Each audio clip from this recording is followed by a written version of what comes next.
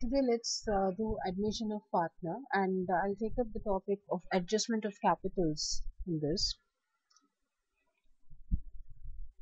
In admission of partner, a new partner brings in some capital, right? Now this capital can be in proportion to his share of profit, right? Or the other cases, the capital of the other partners will be adjusted to make them proportionate to their respective shares of profit. So here we are going to take up this case where the uh, the capitals of the existing partners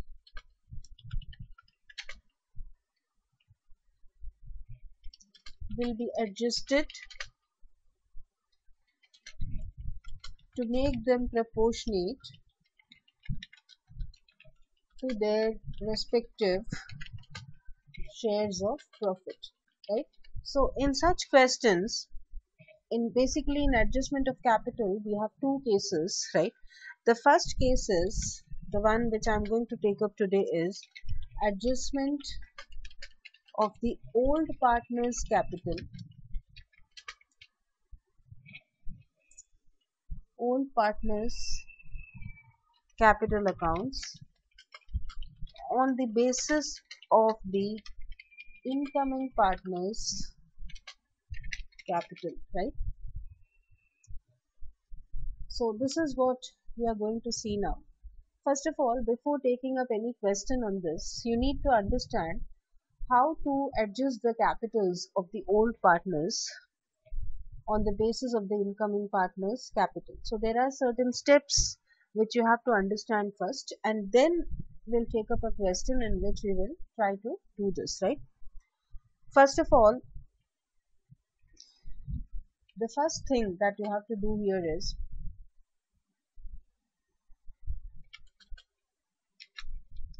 calculate the new profit sharing ratio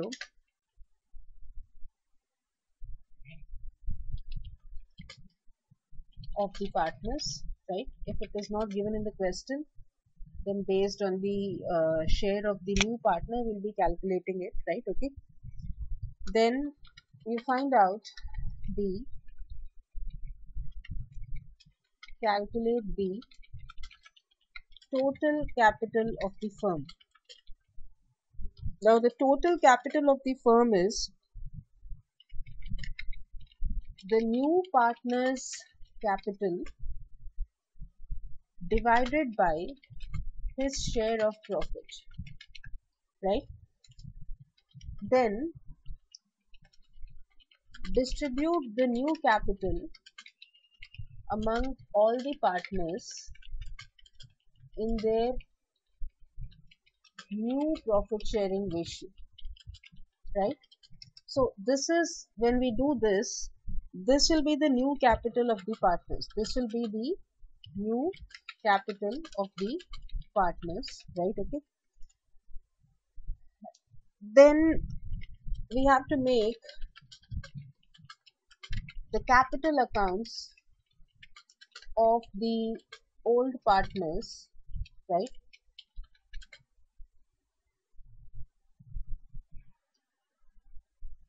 And find out the balance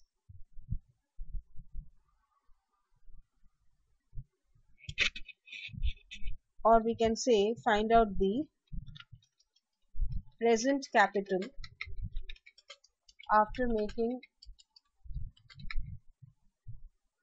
all adjustments, right? Adjustments like goodwill, right? If there is a general reserve that is to be distributed or profit and loss to be distributed, the revaluation profit or loss, right? So whatever things you put in the capital account, if there is something like drawings or interest on capital, whatever, everything has to be adjusted and then the present capital is found out, right? Now once this present capital is found out, now here you have this is the present capital here and you have the new capital here, right? Okay. So for now you have to see whether the present capital is greater than the new capital or less than the new capital, right? So now the next step is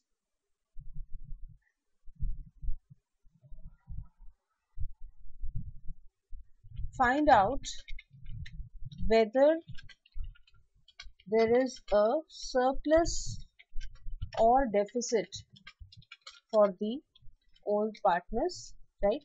Now surplus situation will be when the present capital, right, that is as per your capital account, is greater than the new capital, right? And deficit will be when the present capital is less than the new capital. Fine.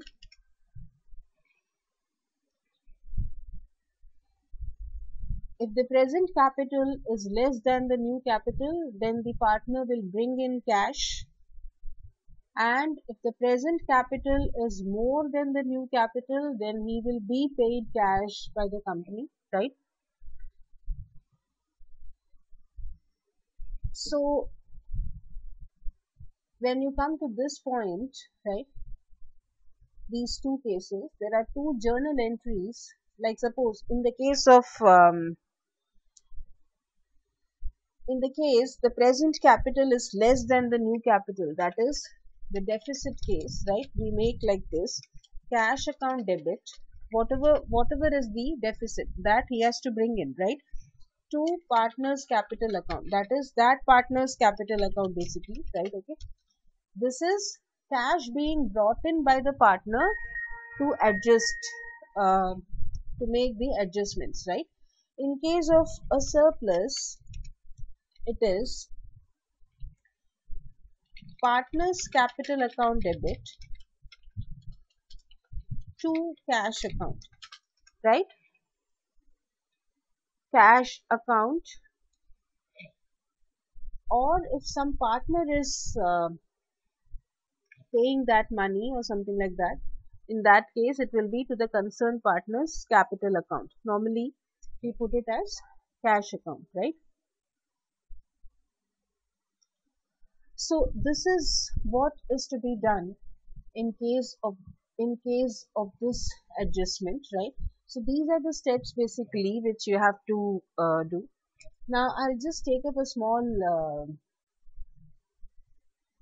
a question. We'll just look at these steps only. I'm not taking up a complete example here, right? Supposing I say A and B are partners, right? Okay.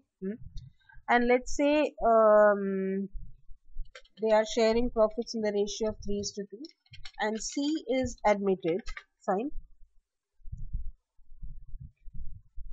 Let's say he brings in 50,000 rupees. 50,000. C is admitted, right? He brings 50,000 as his capital, right? And let's say his share of profit is 1/5. Okay. So first of all, I'll find out the total capital of the firm, right? The total capital of the firm is 50,000 into divided by 1 by 5, that is the reciprocal of that, so into 5 by 1, right? So that is 2,50,000. Now the second thing is I need to find out the new profit sharing ratio, right? So here I have C's share is how much? 1 by 5. So the remaining share is 4 by 5. 1 minus 4 by 5. 1 minus 1 by 5, sorry, which is equal to 4 by 5. So A's new share will be equal to 4 by 5 into 3 by 5, right? That is equal to 12 by 25, right?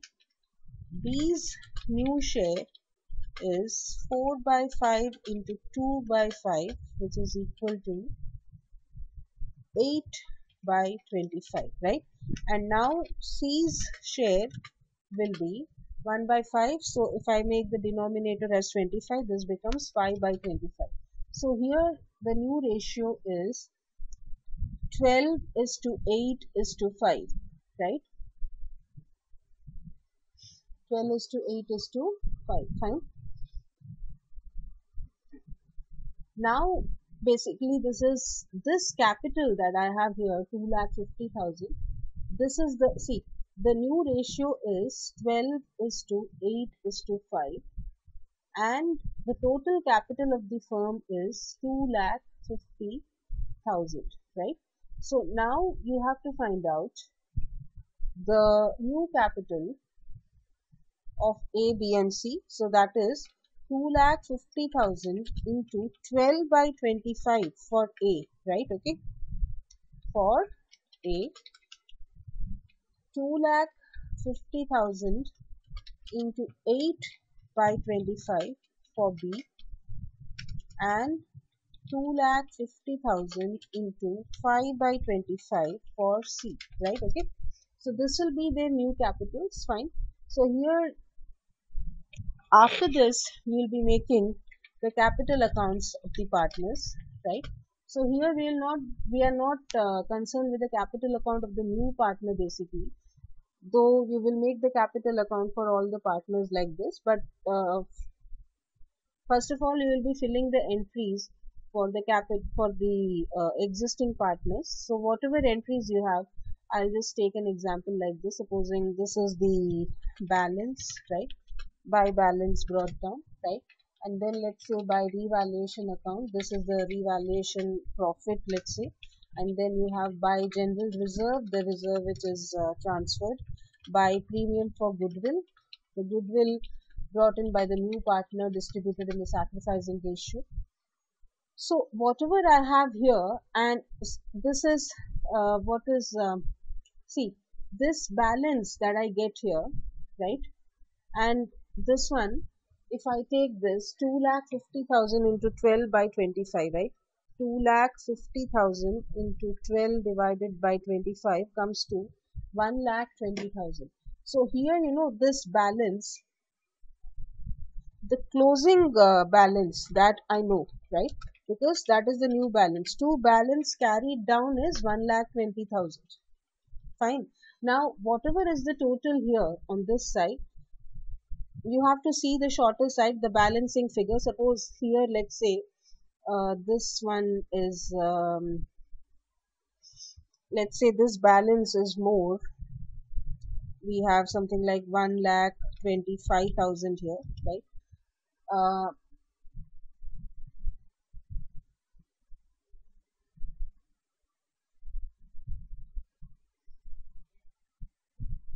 Sorry.